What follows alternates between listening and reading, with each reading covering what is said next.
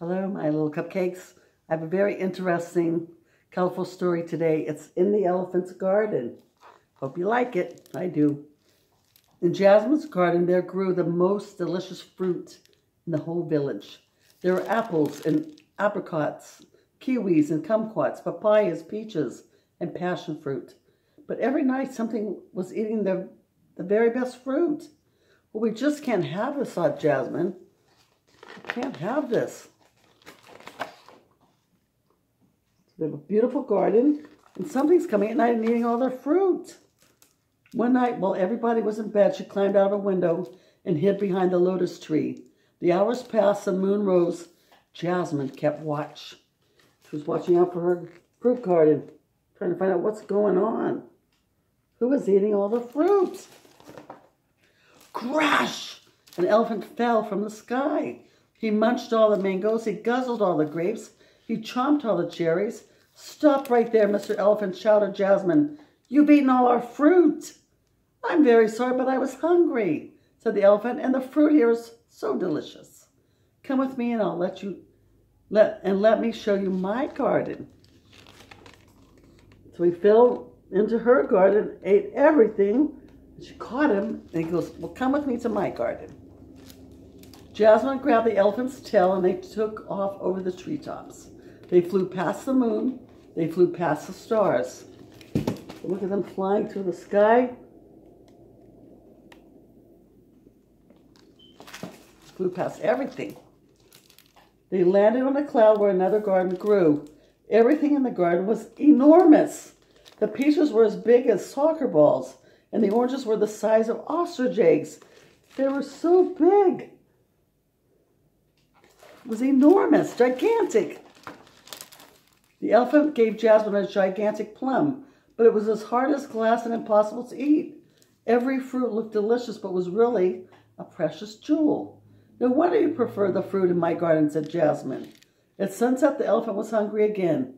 He offered Jasmine one ruby strawberry to show her mom, and they flew back home. So he offered her a ruby strawberry to show her mama. Maybe to make up for all the fruit he'd eaten. Jasmine's family were very worried about her, but they could hardly believe it when she showed them the great big ruby strawberry and told them about the elephant's garden. They wanted to see it for themselves. I'll take you tonight, promised Jasmine, but you mustn't tell anyone. They'll all want to come there. So she promised she'd take her family there, but she said, don't tell anyone.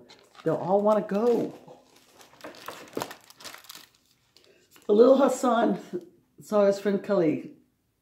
It can't hurt to tell Khalid, thought Hassan. After all, she is my best friend. Khalid went straight home and told her mom, who told her cousin Bakul, who told Auntie Sita and Uncle Deepak. Before long, everybody had heard about the precious jewel in the elephant's garden. The precious jewels in the elephant's garden. If we can't have some of those jewels for ourselves, we will be rich, they said. So the story about the jewel garden got out. Excuse me. When the moon rose and they were all there wanting to visit the elephant's garden, they hid in the bushes and waited until, crash, the elephant landed by the mango tree. So everyone was waiting for the elephant, and crash, down he came. When he was full, the elephant flew up into the night sky with everyone holding hands and trailing after him. When they reached the star, cousin Bakul called to Auntie Sita, tell me again, how big are those oranges? Auntie Sita couldn't remember, so she asked Khalid, who asked little Hassan. Jasmine called little Hassan, how big did you say the oranges are? Wait and see, said Jasmine. We'll be there soon. So they wanted to know the size of the fruit. And Jasmine said, wait, we'll be there soon. But cousin Bakul couldn't wait. Tell us now, he said. They're as big as ostrich eggs, said Jasmine. Cousin Bakul had never seen an ostrich egg. How big is that? He called up from the bottom of the line.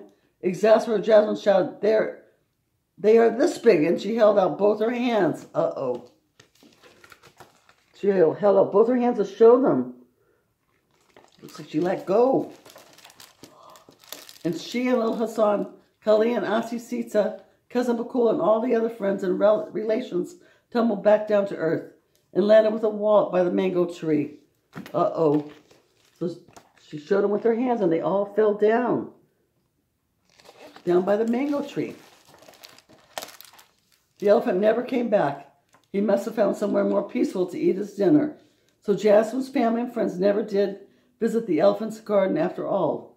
But they did get to eat the delectable dates and plump apricots, the sweet strawberries, and luscious lychees in Jasmine's beautiful garden.